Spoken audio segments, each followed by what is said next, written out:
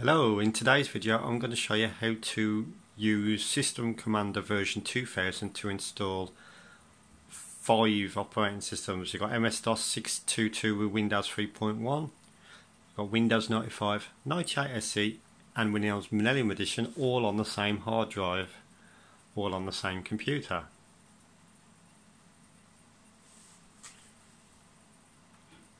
Hello, in today's video I'm going to be installing MS-DOS 6.22 alongside Windows 3.1, Windows 95, Windows 98, Windows Millennium Edition, all on the same computer using System Commander version 2000 as a boot selector. So in order to do this, the first thing we have to do is have the floppy disks ready. So I've got System Commander 2000 on floppy disk. I've also got DOS 6.22 on floppy disk, and I've also got Windows 95 boot disk on floppy disk. Well, when I say floppy disk, I mean they're all on this USB stick, and I've got a GoTech in the machine. So let's get started. So first thing to do, put the disk in, or the USB pen, and start up DOS 6.22.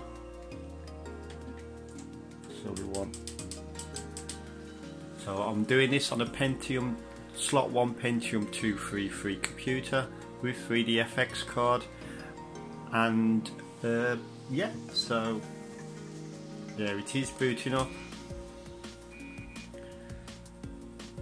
Now booting from the floppy. I'm going to cancel out of setup when it comes on by pressing the F3 button. So this is MS-DOS 6.22 disk 1. If you can see that, okay, there's a bit of glare on it. That's a bit better, isn't it? So let's F3 out of that. Now we run F-disk. I'm going to delete anything that's on the hard drive. So delete partition, delete primary DOS partition,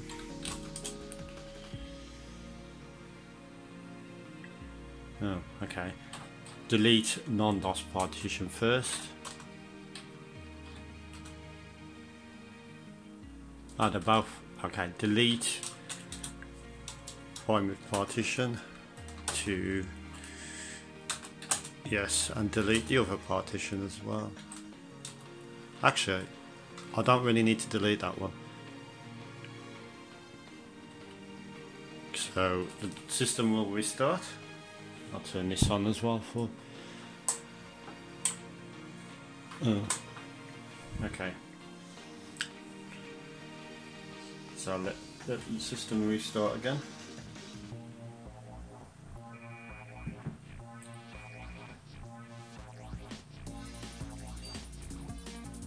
Still seems to be a bit of glare, don't they?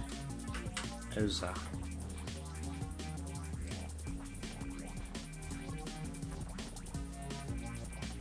I've actually got a little piezo speaker inside my GoTech, that's why you can hear the floppy drive sounds. Quite cool mod. Right, I should be able to format that partition. I'll format it with the S command. I can't quick form. Maybe I can quick format it because it's been formatted before. Let's give it a go. Invalid drive specific. Okay, I haven't F-disked it right. Not going so well so far, is it? Okay, so what we need to do is delete partition, delete non-DOS partition. Okay, so let's create a DOS partition. So this one is going to be the partition for running DOS 6.22, Windows 3.1, and also the partition that's going to have System Commander itself installed. I don't want to use them the maximum size, and I'm going to put a partition of, let me think, 800 megabytes, no, 850 megabytes. There we go. Primary DOS partition created. I've got to set the active partition as well. which is C, now 1, sorry. I'm quite sure I'm made active. Restart and come back into DOS again. Now, I've already prepared my disks with System Commander 2000. You can download that at WinWorld PC website if you wish. I'm using System Commander version 2000.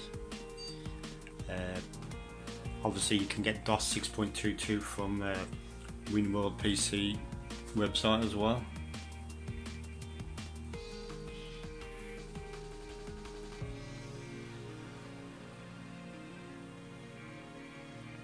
I'm hoping to set up a basic website to describe this process as well, but let's exit setup without installing again.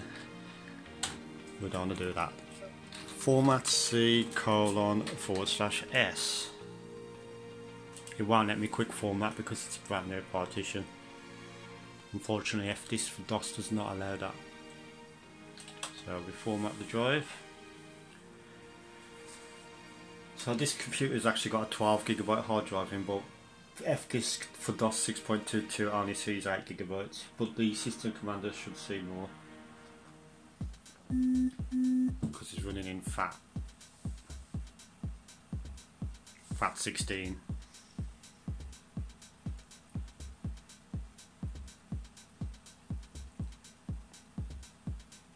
So yeah, it will format nicely, so it's going quite quickly because it's only a small partition. Well, it's a big partition in the day, but okay, let's call this one DOS 622, so we've got our information there. So now we need to make a directory on the C drive. I'm going to call it SC install, System Commander install. Now over 3 floppy disks or 3 floppy disk images on the GoTech is the System Commander files. So if I change to A drive, you can see there's the first disk. So all I've got to do is copy star.star/c/sc install. This makes it easier to install because then it's on the hard drive.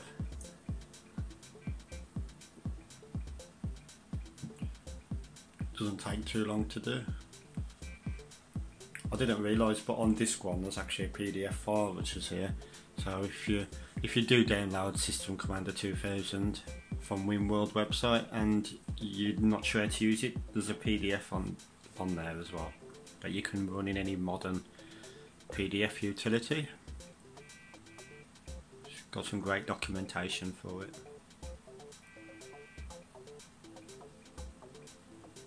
So you've got to do that with all the disks. So change disk over and same again.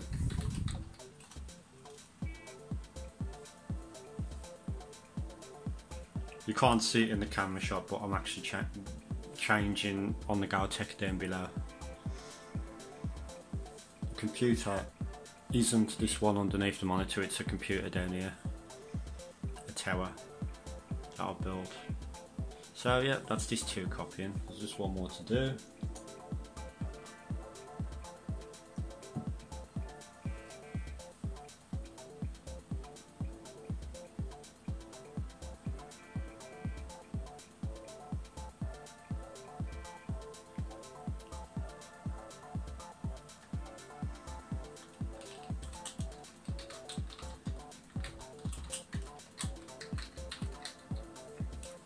Last one.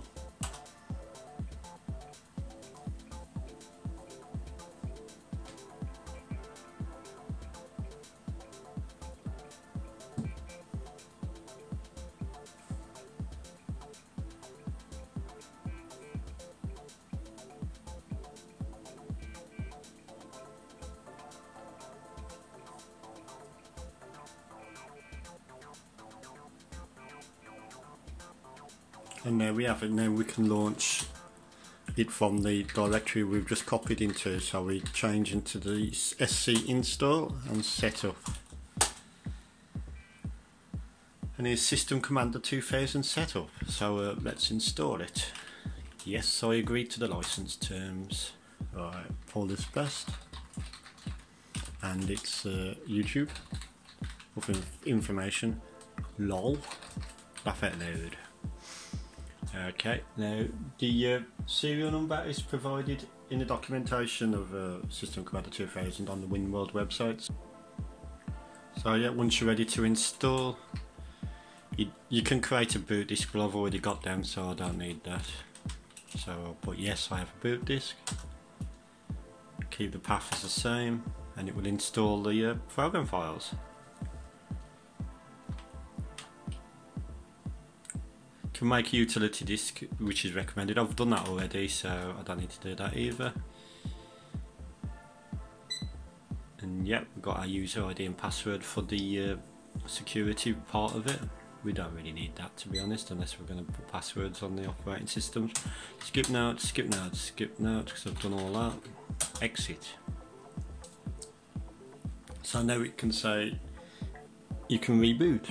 So take the floppy disk out, reboot, Control Alt and Delete, and we should be presented with our System Commander menu.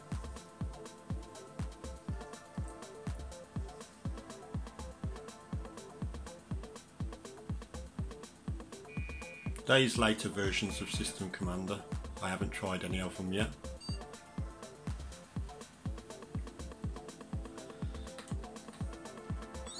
So there you go, there's MS-DOS 6.22, it's the only operating system we've got on there here so far. So if I click onto that, it will load MS-DOS as normal. So next thing I'm going to need to do is copy a CD driver to MS-DOS, because my Windows 3.1 is on a CD. So put the disk in and go to A. You won't have to do this if your Windows 3.1 is on floppy disk, but I copied it onto CD. I copied all the Windows onto CD, to be honest. So yeah, we need to grab, what do we need to grab? That's the wrong disk actually. Change over, try this different disk.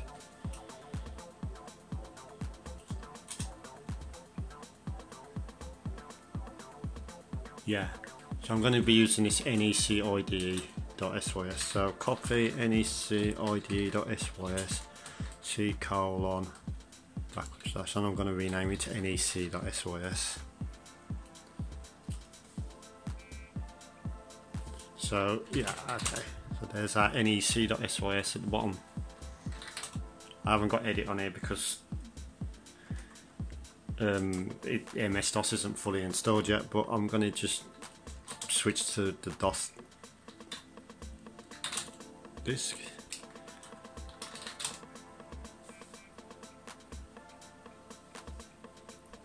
I will install DOS 6 later, but for quickness I'm just going to do it like this. So file open config.sys.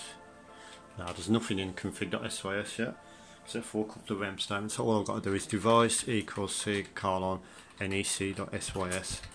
the pull. This just enables the CD driver. I'm going to also need to copy MSC scdex exe. So now if we reboot again, without a disk and drive of course, our CD driver should be loaded into RAM. Of course, if you don't need CD drive access, you can skip all this part if you decide to do something similar yourself. This is just for CD drive. So boot to the MS-DOS again. There's our CD driver. Got 2 CD drives in it, so it should pick up 2, which it has. Now we can run the mscdex command. What did I call it? Pull, didn't I? There we have it. There's our CD drives. So the next step is to put the disc in, which I think it's already in. Let's just check. I think it's in the E drive. Yeah, there it is. So yeah, if I CD into Win31,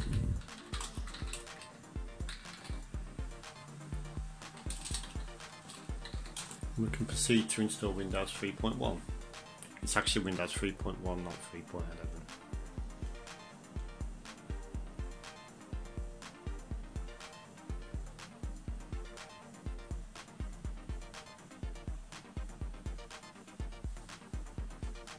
This program installs 3.1 to run on your computer. Yeah, just do it as normal. See Windows. I'll change this to British and this to international because I'm from the UK. And yeah, setup will copy the files.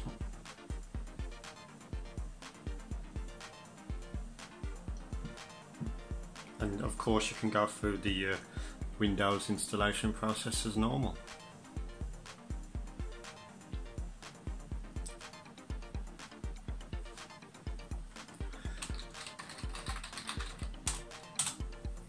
I want setup printers.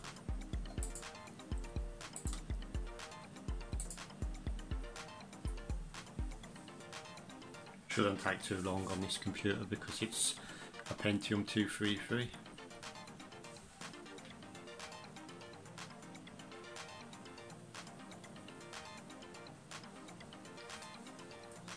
It's a lot easier to install it from a CD than it is from the floppy disks because you have to keep swapping the disks. If you copy all the contents of all the floppy disks onto a CD in one folder, you can run it from there instead. And it won't ask you to insert any more disks.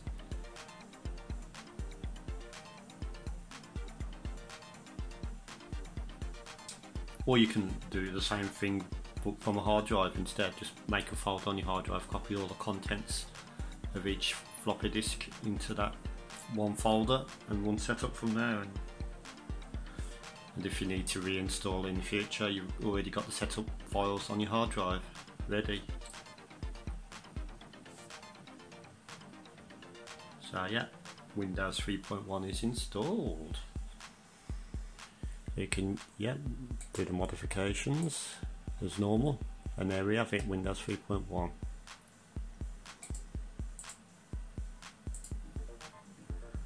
So the next step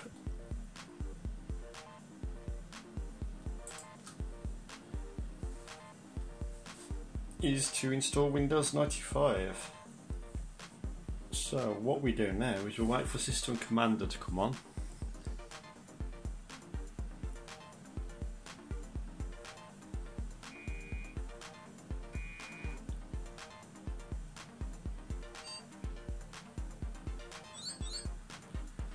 Press Alt and O for Oz Wizard.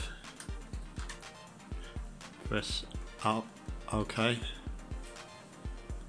It will analyse the system and then you'll be presented with a graphical user interface similar to Windows with mouse support. So we go specify the type of OS installation. So the next step is to do a new installation because this is the operating system wizard. So next on here we want Windows any type, Windows 95. Now you've got a choice of the upgrade, regular, full, OSR with FAT32 option, but I'm going to go for regular because that's one I've got. Now it will say suggest a size really small like that, but I'd like to increase it to about just under the FAT16 limit, 1998 megabytes, 1000, so just under 2 gigabytes. Yeah, it does alter it. Before you do this, actually, I forgot to mention, if you go to settings, disable surface tests, because if you leave that box checked, it will surface test each partition you make, and it takes a long time. So yeah, so back to do that again. So Windows any type, Windows 95, regular with boot disk. Yeah, you're actually gonna need the Windows boot disk, just as normal as if you were setting it up as a standalone OS. So next we want, do that again, that will create our new partition. See, it's really quick. If you didn't disable that surface tests, it would have surface test the whole partition. It takes a long time, but at least it does on this computer anyway. So now it will reboot and it will request the floppy disk to install Windows 95, the startup disk. So we'll wait for that to happen. Don't insert the disk yet, wait until it asks you to insert the disk.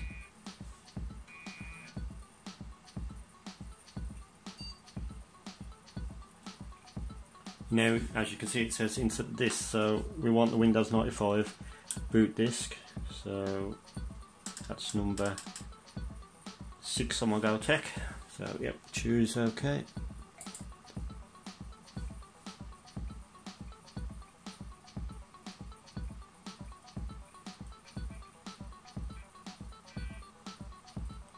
So you can see it's starting Windows 95. We are going to need the driver because I've got 95 on CD-ROM.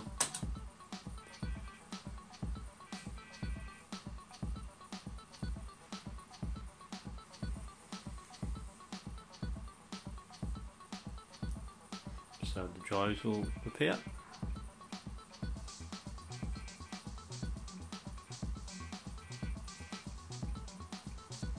There we have it, there's our drives. So type in the C. As you can see now, the C drive has got no files in it because what Partition Manager is, System Commander, sorry, what System Commander has done is hidden a partition, so the computer only knows the C drive is blank now, so you can install Windows 95 without worrying about deleting the previous OS. That's why System Commander is very powerful. So yeah, okay, so we need to go to the E drive, find our Windows 95. I've got Windows 3.1, 95 and 98 on one disk.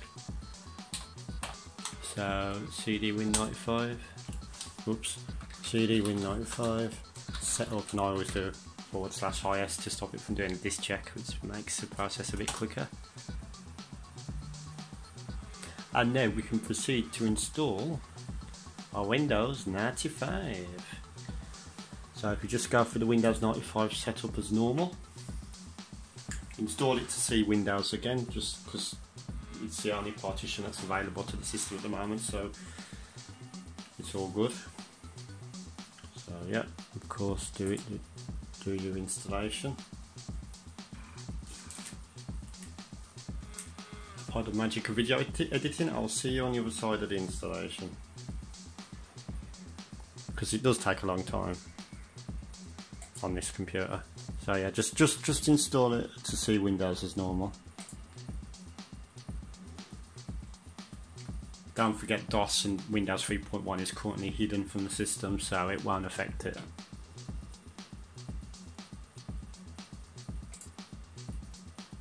So I'll see you on the other side.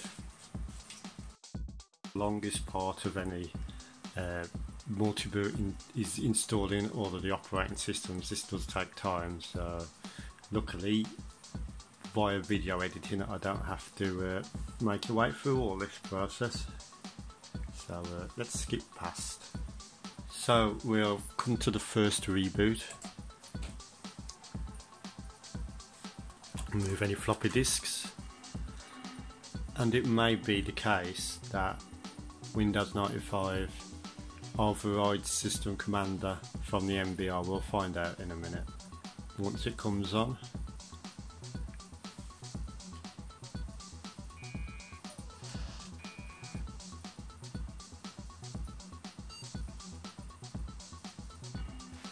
Yes, indeed it has. So we'll just proceed with the installation and we'll see what happens on the second reboot. So here is Windows 95 installed. It has overwritten the System Commander boot manager. So what we need to do is restart the computer. In the case of the System Commander not returning, which it will not sometimes, then you need to run check MBR from the utility disk. You can make the utility disks from within System Commander. So in Windows, just run check MBR from the utility disk, and it will say, can't really see that very well, but it will say System Commander MBR successfully reloaded. So now you can go ahead and restart the computer.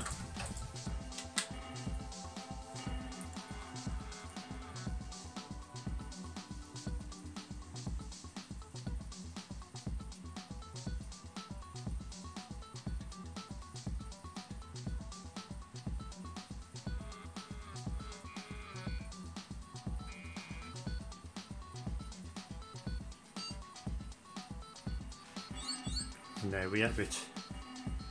So we've now got MS-DOS 6 and Windows 95.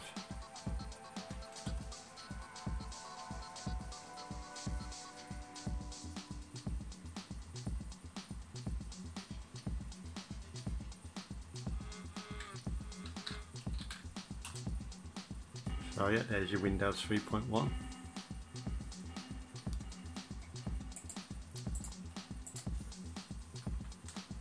If we restart,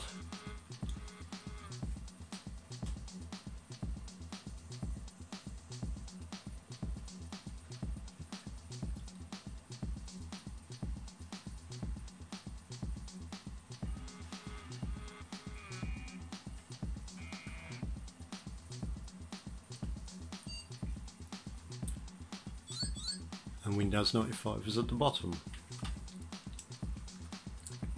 So now what we need to do is to go to OS Wizard again,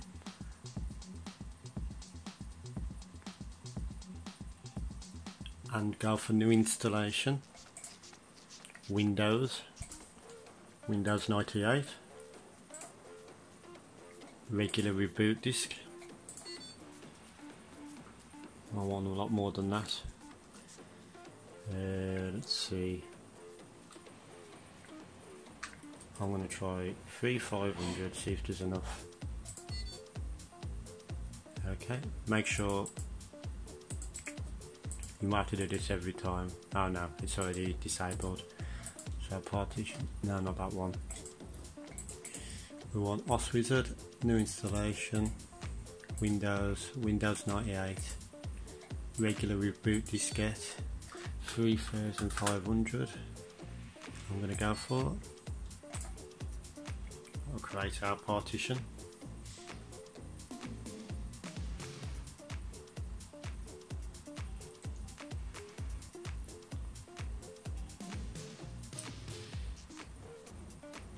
And yep, so we press OK to reboot, make sure the Windows boot disk is in. But before, only after System Commander comes on.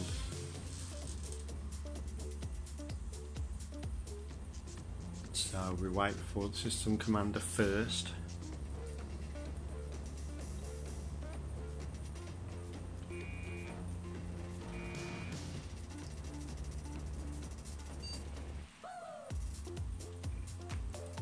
Now it says please insert the disk. You must make sure you wait for that prompt to come on before you insert the disk.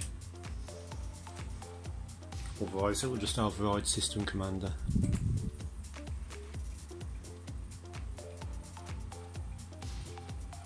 I'm just going to use the Windows 95 startup disk because it works with Windows 98 as well. Gonna need the CD-ROM driver.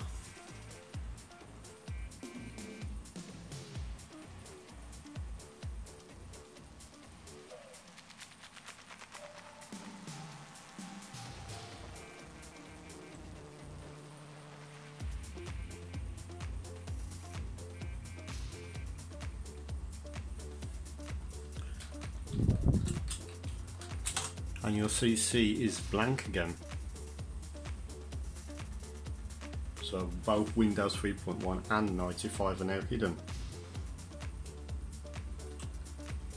So I can go into the E drive.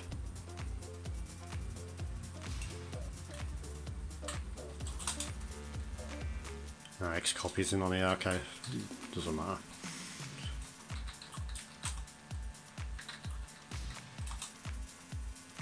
Yeah, okay.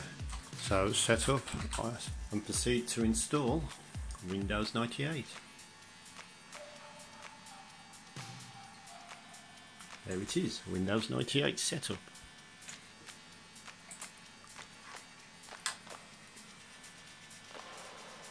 So this is going to take a while, so we'll jump cut there. So just like Windows 95, Windows 98 on first reboot seems to disable System Commander. So yeah, okay, let's wait for this to finish installing. So third reboot Windows 98, let's see if System Commander restores itself. I don't think it will, but we'll find out.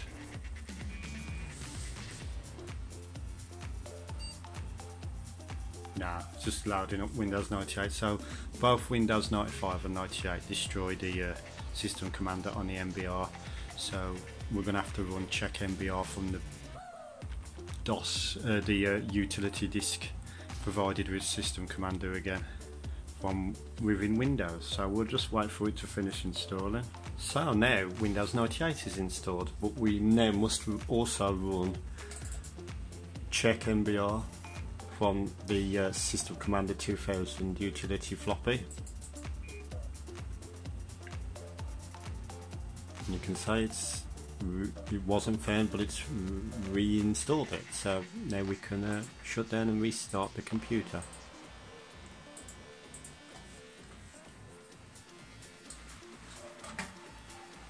Making sure there's no floppy disks in the drive at this point. And we should be presented with the System Commander 2000 menu once again.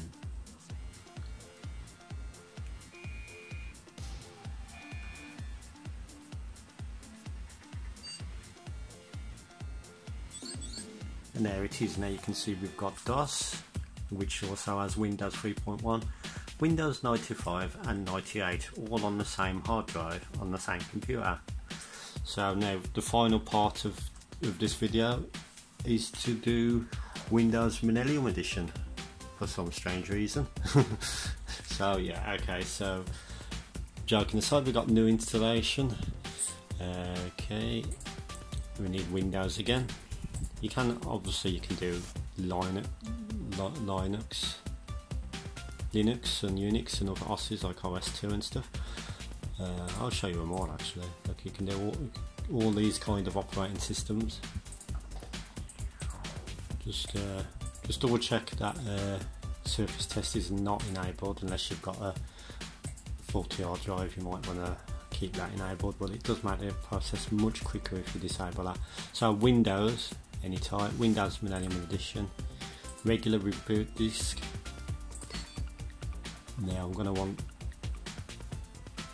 to say, if there's enough, I'm not sure how much space is left, 4 gigabytes. Yeah, it looks like there's enough. I'll try taking it up to 5 then.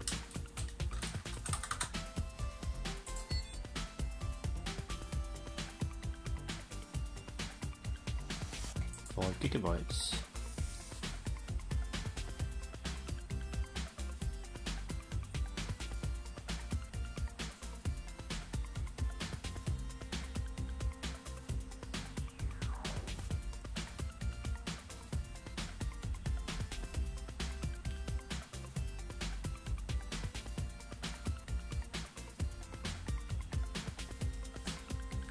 So once again, it will reboot. Do not insert your Windows Millenium Edition startup disk or any startup disk until the System Commander screen is displayed. I'm just going to use a Windows 95 and startup disk because it works with Millenium Edition as well. So wait for the System Commander screen. Now it says please insert the disk. Making sure it's the right disk on the GoTech. Press OK or press enter.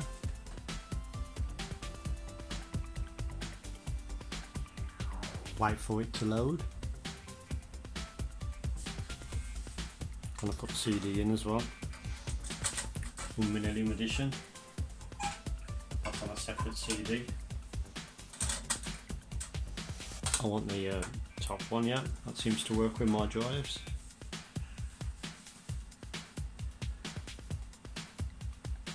It is quite an old driver, 93, 94. The Oak CD-ROM.sys driver is probably better than this one, but it seems to work okay. So if you're looking to see it again, you'll see there's nothing in there because Windows 3.1, DOS 6.22 and Windows 95 and 98 are all hidden. So if we go to E, setup, let's have a look what's on like this first of all. Yeah, we want this same process again, but this time with Windows Millenium edition.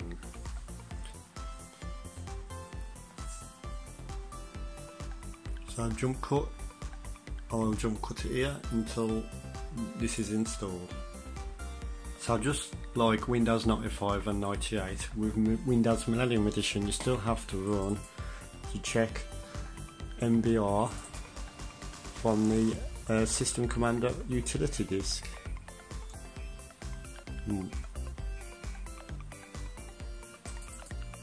So we just double click it and that will reload our System Commander, and that's it. That's all of the operating systems on one hard drive and on one computer. So if you restart,